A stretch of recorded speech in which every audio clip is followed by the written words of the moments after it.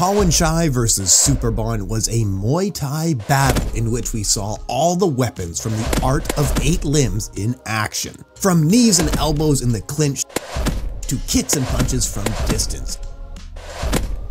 It was the young Tawanchai with power in every limb outpointing the combat sports veteran Superbon. Let's break down some of the key aspects that influenced this fight. But let's add a little context. Knowing the backgrounds of these two athletes is vital for understanding the amplitude of this match. Tawanchai is the reigning featherweight Muay Thai king in one championship. He began his career in Muay Thai training at just the age of 8 years old. He says the biggest inspirations he has were legends such as Buakaw, Saenchai, and Samart. When he began his Muay Thai career as a child, he was fighting outside of Bangkok on the regional scene. Tawanchai would track his fight record in a notebook, but ultimately it became too difficult because he had so many victories. He made his debut in the iconic Lumpinee Stadium when he was just 14 years old. At that time, he was competing at 36 kilograms, which is about 80 pounds. Since making his debut in one, Tawanchai is best known for his knockout power. Whether it's with blistering punches, head kicks, body kick, or even leg kicks, Tawanchai is a knockout force. But interestingly, he was not always this way. In 2018, he captured the Fighter of the Year award in Lumpinee Stadium. That year, he won 7 fights, but only one of them was by TKO. For most of his career, he has been a tactician, but more recently, he has become dangerous with his striking power. Overall, Tawanchai is a southpaw fighter, and most of his game revolves around his rear left kick. Superbon was creating a resume for being one of the greatest kickboxers in the history of the sport. He began his fight career at only the age of 6 years old. After a lifetime competing in the art of 8 limbs, Superbon left the sport. He explained that he was just too big for most Thais to compete against and struggled to find an opponent. So he retired to become a policeman. Eventually, he began fighting on the international scene, but only part-time. A phone call from the legendary Buakaw brought him back to full-time combat sports. Becoming a student of Buakaw changed Superbon's life. With some incredible wins, he was en route to becoming one of the kickboxing GOATs. He is best known for his thunderous head kick knockout against former K1 Max champion and all-time great Giorgio Petrosian.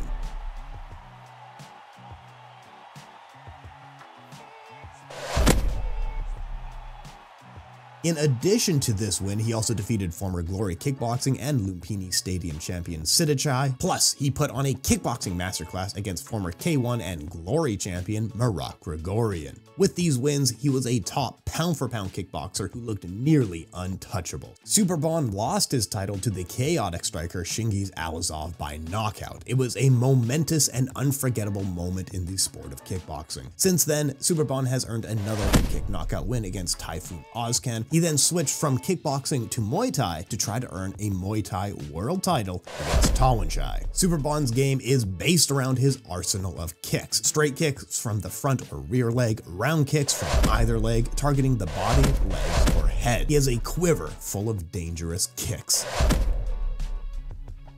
Now, let's get into their one featherweight Muay Thai World Championship bout. Seconds into the fight, the two men exchange heavy kicks and Tawanchai lands a front kick to the body. This would be indicative of a key feature in this bout. Tawanchai is looking to choose what distance he wants the fight to take place in and launches teep kicks to keep Superbon out of range. He also uses the teep to counter any offense that Superbon may look to launch. The teep, no doubt, is a key feature. Just take a look.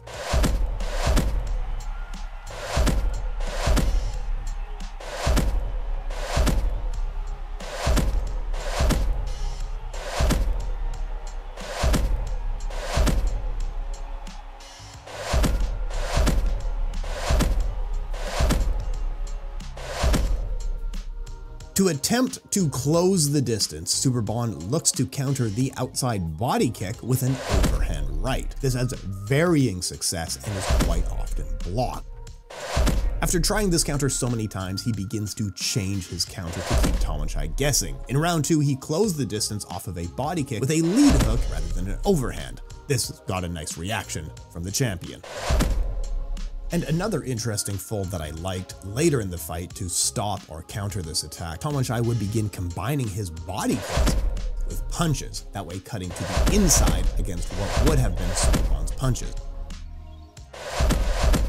Tawanchai launches a series of kicks and begins feinting his rear leg and hip. To welcome Superbon back into Muay Thai, Tawanchai fakes rear kicks to draw a reaction and then lands an elbow strike.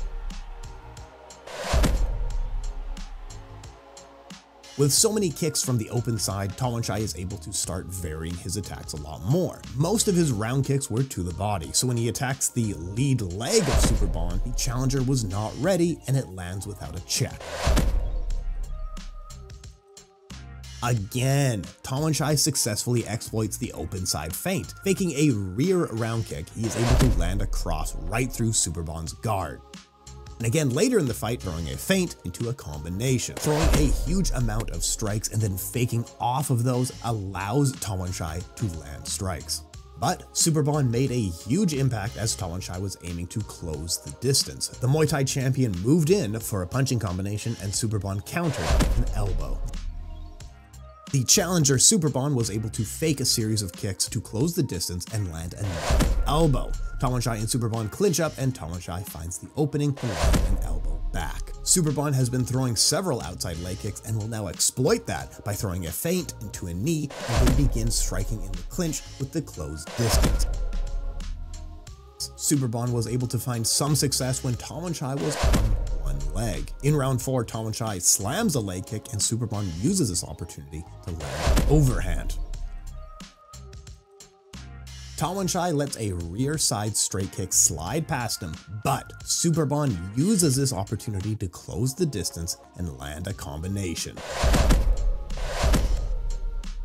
Overall, the Muay Thai title match between Tawanchai and Superbon was a battle of two masters. These two were experts when it comes to the distance kicking game, and it was so much fun to see these two square off against one another. Ultimately, this became a battle of outside leg kicks and who could exploit the feints off of this the best. We saw the younger and faster Tawanchai get the nod. It was his bevy of kicks. It was the huge amount of kicks that he was throwing in this matchup that made all the difference. He was simply racking up points with that teep kick that seemed unblockable. My name is Tim Wheaton with Calf Kick Sports. Thank you so much for joining me. I host a weekly kickboxing podcast, Kick Weekly with Tim Wheaton. If you'd like to join, we'd love to have you. Make sure to check out more on the Calf Kick Sports channel. Links will be down below if you want to see more of what we're writing at any time. Folks, thank you so much for your time. Podcast.